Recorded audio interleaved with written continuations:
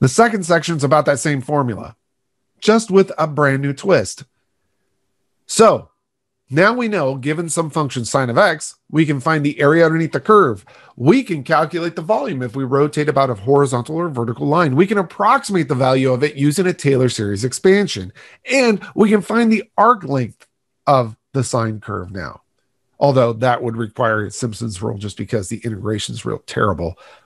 But now we're going to focus on something called the surface area if you had revolved the function about a horizontal or a vertical line. Not the area, but the surface area. How much paint would it take to paint the surface after we rotate around? To motivate this, let's derive a general formula. So here we have an interval. Let's just go from 0 to pi over 2 for the sine curve. I hope you don't mind, but that just seems like a right thing to do. And let's pretend we're rotating that about the x-axis. And we want to find the amount of paint it would require to paint that after it's rotated. After rotation. Believe it or not, this is going to be basically what we just learned. That's why I'm saying these sections are fast, because they piggyback on each other quite a bit.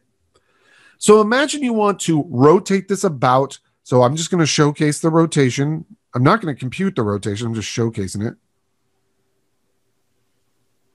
There we go. And there's a little thin strip here that we want to paint. We actually want to paint the entire surface, but I'm going to use the ith slice.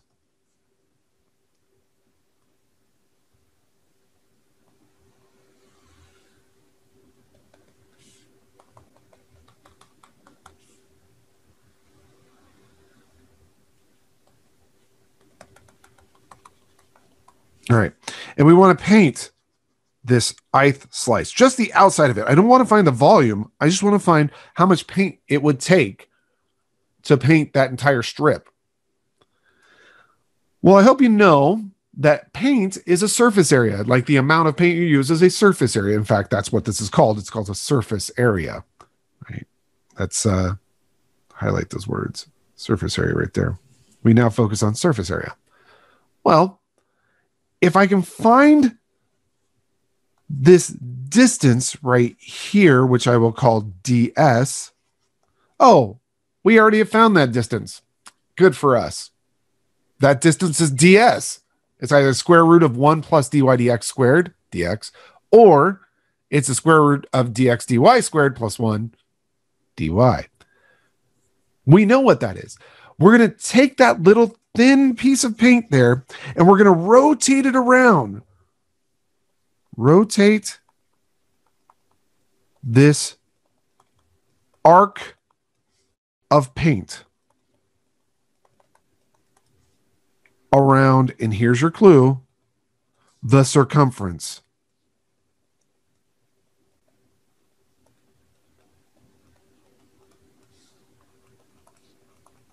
Of the solid.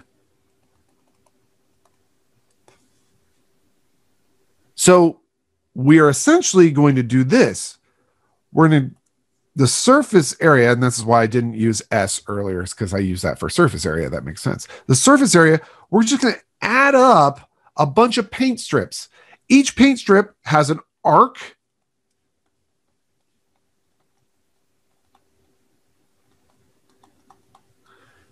And it has a circumference. We're moving that arc through a circumference. And we're going to do that from A to B. Does that make sense that you take this little paint strip right here? It's better when I'm in a classroom, but does it make sense that you're taking this little paint strip right here, and then you're basically saying, okay, just rotate that paint strip all the way around through this circumference. And that will be how much paint I use. It's just that width times the circumference. That's it. Now remember, circumference is 2 pi r, isn't it? So this is going to be the integral a to b of 2 pi r ds. Done. These are a lot easier, by the way, than just standard arc lengths. Why are they easier? That radius of rotation, that gives us a variable. Generally, in this case, it would be whatever the y value is here. The radius of rotation is just a distance from the, let me clean this up slightly. It gives us a distance from the axis of rotation to our paint strip. That is r, which is equal to the radius of rotation. And that generally makes our integration much easier. It doesn't always, but it generally can. Okay. So that's the general formula, and just hopping over just to showcase it. There it is. Surface area of a solid of a revolution. Circumference times arc length.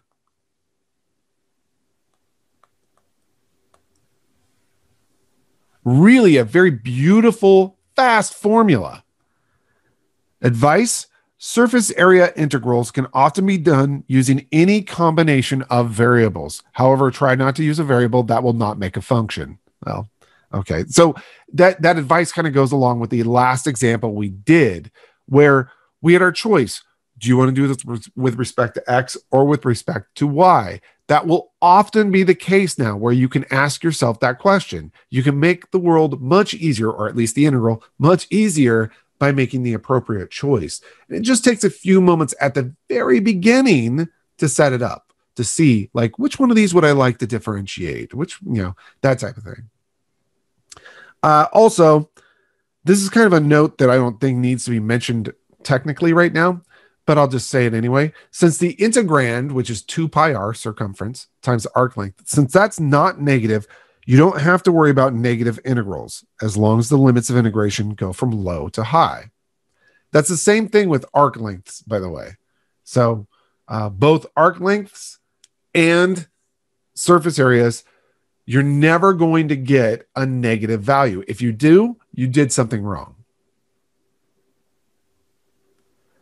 All right, let's see the mechanics of this. It's incredibly nice mechanics. So let's go. Notice, by the way, I'm saying now, determine the surface area of the sign. No, the last example or the last section, I didn't say, let's find the actual arc length of the sign, because that leads to the square root of 1 plus cosine squared. And integrating that, you're only going to be able to do that using left endpoint method, right endpoint method, midpoint method, Simpson's rule, that type of thing. So it's kind of a pain. But surface area is much easier, even though it's a more involved integral. So somebody says, hey, I've got a function. I want to find its surface area after rotating about, who cares? I'm going to say, great. Without even knowing your function, I know the surface area is just going to be, I'll start slicing at some value and slicing at some other value. Circumference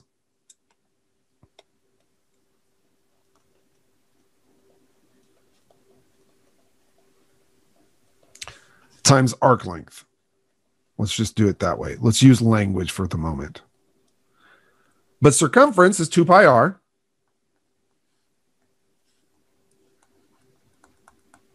And arc length we call ds. Once I write the letters ds, I've got choice. Do I want to integrate with respect to x or with respect to y? They've given me that y is equal to sine of x. I can just visualize right now. If I want to solve that for x, I'd get x equals sine inverse of y. I don't want to deal with that. So I'll leave this as y equals sine of x. And I'm going to do this entire integral with respect to x.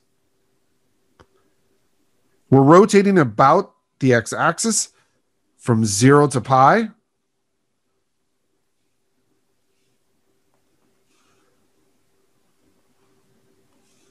We're going to have an area that we paint. I'll just make a big paint strip right there. That's our ds. You're going to rotate that around. And you're going to paint that. It's ds times circumference, which we wrote earlier. And our radius of rotation is from the axis of rotation to where our paint strip is. That's our radius of rotation. So let's go ahead and start inserting values. This equals 2. I'm going to factor out the 2 pi because that's just a constant. We're going from x equals 0 to x equals pi.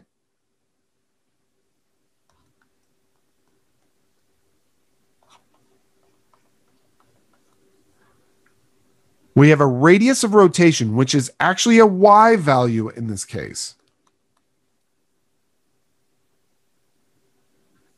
Y top minus y bottom, you can think of it that way, right? And then we have the arc length, which is the square root of 1 plus dy dx squared dx. Looking through this integral, you can see that our limits of integration are x's. Our integral is with respect to x. We've got a little bit of a problem right here. Our radius of rotation is a y, but we could trade that out. We know what y is in terms of x. It's sine of x. So let's go ahead and insert sine of x for y.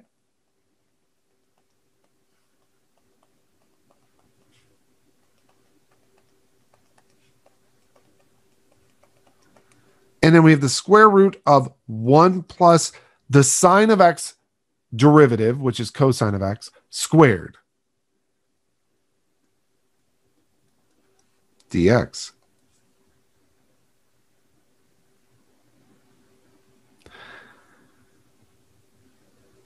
Now you can do a substitution.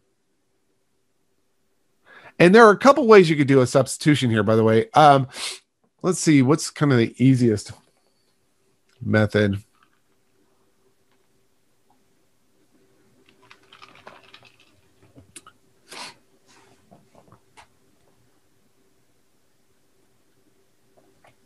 I was thinking like let u equal the cosine. That'll work fine, I guess. If you did u equals 1 plus cosine squared, that'd give me a 2 cosine. I don't have a cos to steal away. So I guess the easiest way here would be the cosine. Oh, yeah, I'll let u equal cosine. I'm sure there's a faster way.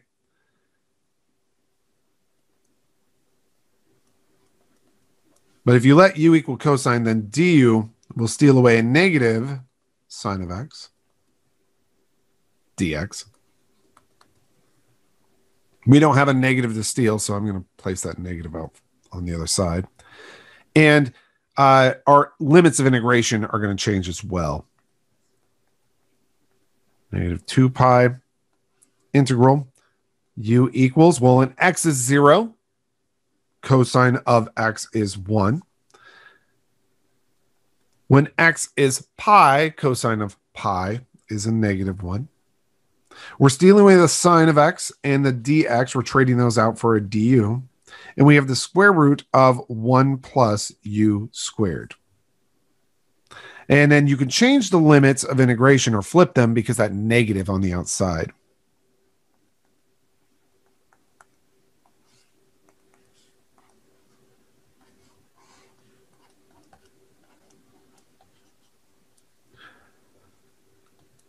Now, I may have mentioned this early in the course, but try to use symmetry as much as possible. The symmetry here for this integral, now that we've arrived at this function is an even function. That is, the area on the left side of the y-axis is the same as the area underneath the curve on the right side of the y-axis. So I could change this integral to go from 0 to 1 and double up its value.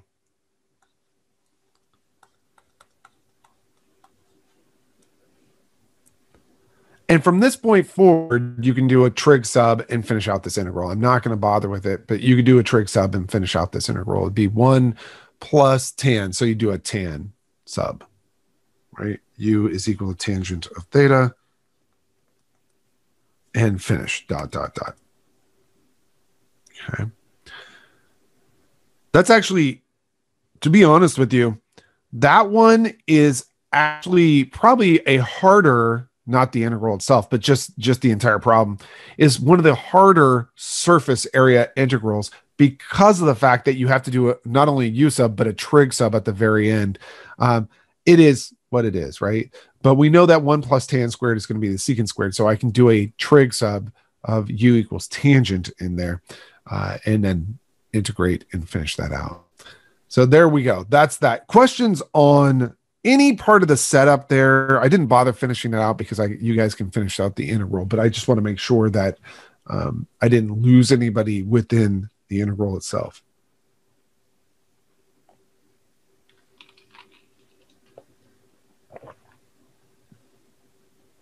You can see that we're still just, the entire day is focused on really one major constant, arc length.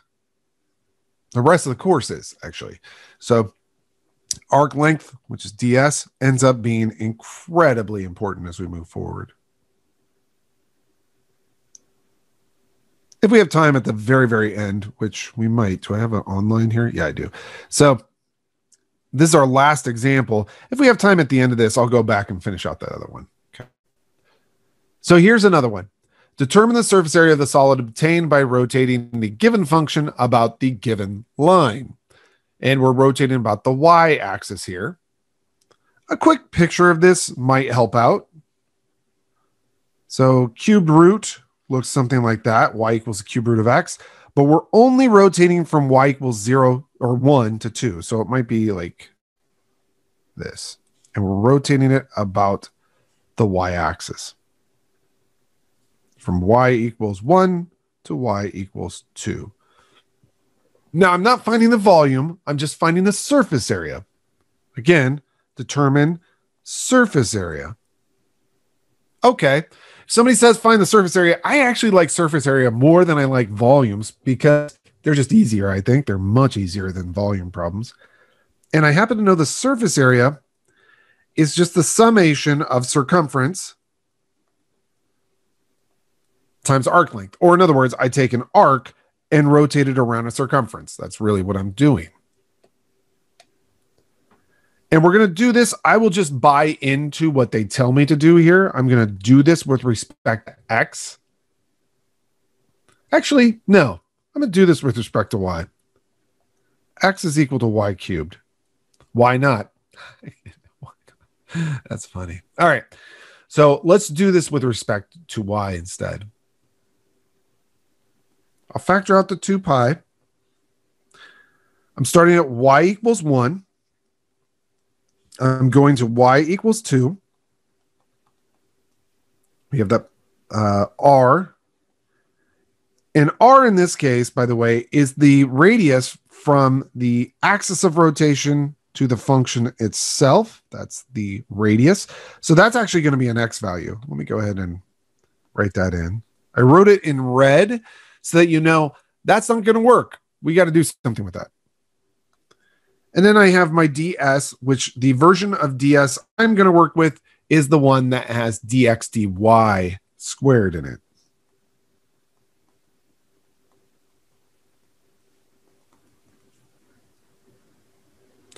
Let's go ahead and find out what dx dy is.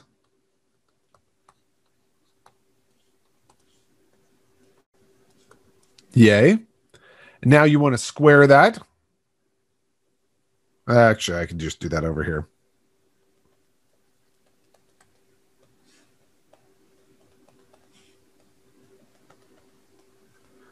Let's see. We want to integrate. We want to trade out that x. X is y cubed. Dx dy squared is 9y to the 4th. And then a plus 1. And this is a great example as to why I say surface area or surface integrals, surface area integrals are much nicer than just arc lengths. Can you see that a u sub is going to be really powerful here? A u sub is going to do most of our work. If you let u equal 9y to the 4th plus 1, then du will have to steal away a 36y cubed dy. Well, I don't have a 36, but I definitely have a 2y cubed dy. So I'll just say that du over, that was supposed to be a du, over 18 will be 2y cubed dy. That is, this dy, this y cubed, and that 2 will be stolen out for a 1/18 du.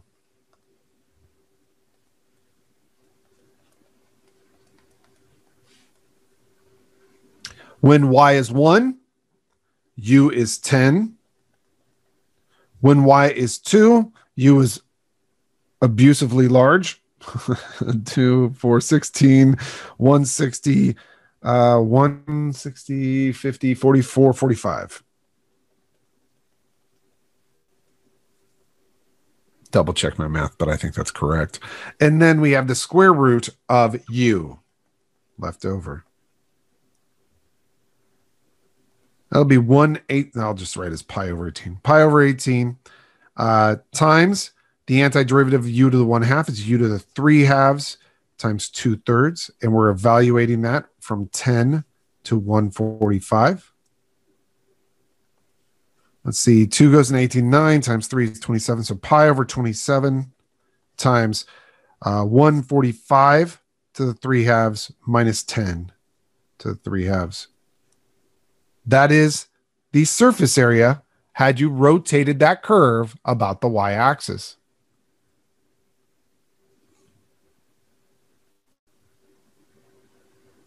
Again, nothing else is in these sections. I promise you, there's nothing else in here. It's just arc length, arc length, arc length. Oh, and by the way, if I want to find the surface area, multiply arc length by circumference. Bam. Now, I did say that if I had time, I want to hop back to the previous example to finish it out. Why don't we? Let's go ahead and finish this out. If you were tangent, I was trying to think of a joke there, but I couldn't fill one in. If you were tangent, you would be obtuse? No, that's not right. I don't know. Anyway, if you were tangent, then du would be secant squared theta d theta. And so we get the following. 4 pi integral. Let's see, tangent of 0. Sorry. If u is 0, tangent of theta being 0 implies theta is 0. If u were 1, tangent of theta equaling 1 implies theta equals pi over 4. Du gets stolen out for a secant squared of theta d theta. And we have the square root of 1 plus tangent squared of theta, which, by the way, is a secant of theta. And so we get our very favorite secant cubed integral.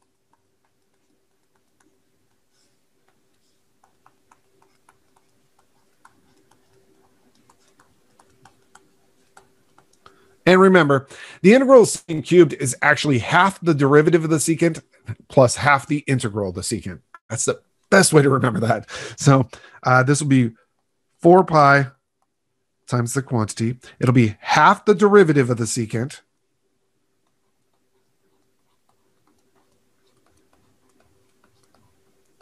plus half the integral of the secant. That one you might not remember, but it's the natural log absolute value of secant plus tangent. And you will evaluate this from 0 to pi over 4. At 0, by the way, this will be 0, so I'm not going to bother with that. But at pi over 4, you get the following. And I'm going to factor out the half, if you don't mind. So at pi over 4, secant of pi over 4 is root 2. Tangent of pi over 4 is 1. Well, that's it. There we go. Okay, so it didn't take very much extra time to finish out that other example. There you go. I will actually can the 2 extra videos today. I'll just they're going to be short, honestly. I'll actually go forward a little bit just to showcase what the one of them I'm going to deal with. This one, the reason why this works better canned than live is because you're doing Simpson's method to approximate the surface area. And actually, you know what I might do with this one? I actually might go ahead and I'll just say it out loud now. So I'm going to remind myself arc length too. I'll do the arc length of this as well. So you get an extra arc length example in there. So that's that one. You'll get an extra arc length and a surface area using Simpson's rule. Both of them are going to have to use Simpson's rule, honestly. And then the other one that will be online is going to be this bad boy right here. Actually, not bad, but this is just creating the arc length function. And so mechanically, it takes about a minute to do, but I want to just talk about it. And so it takes a little bit longer to do that. Finally, the last thing I want to mention here before we break for the day, and then we have office hours at 9 if you're so interested, is that section 8.3, we already did half that section, believe it or not, when we were in section 6.4. So that half is already done. That was hydrostatic force and pressure. It's not that big of a deal. But the second half of 8.3, which we'll do on Wednesday, there is a video that I canned literally 11 years ago. It's 15 or 16 minutes long. And that video is the finite case of what we call centers and moments and centers of mass. So it's 15 minutes that cover this topic, this topic, this topic, and that topic. I think maybe, and that one too. The reason why I do that prior to class is because there's zero calculus in it. There's no calculus at all. It's actually arithmetic and algebra. But I just want you to get the idea of what a center or moment of mass is before we start the calculus version of it on Wednesday. So, and it's not hard at all. It's just, I would love it if you were to spend 15 minutes of your time between now and Wednesday watching that. So that when you come to class on Wednesday, it won't be, wait a minute, is this the center of mass or, anything like that? It's actually pretty nice stuff. All right. So we are done for today. I'll be back in 10 minutes for office hours. It was great to see you guys. Remember Integration Bees this upcoming Friday. I hope you signed up. If you did not, you're still welcome to watch. It's just a fun event. I wish it were on ground because it's a blast on ground. We get around 60 or so contestants, and it's just an amazing time. Anyhow, thank you for those who did sign up. I really appreciate it. And I'll see you guys Wednesday or in 10 minutes, whichever you choose. All right. Take care.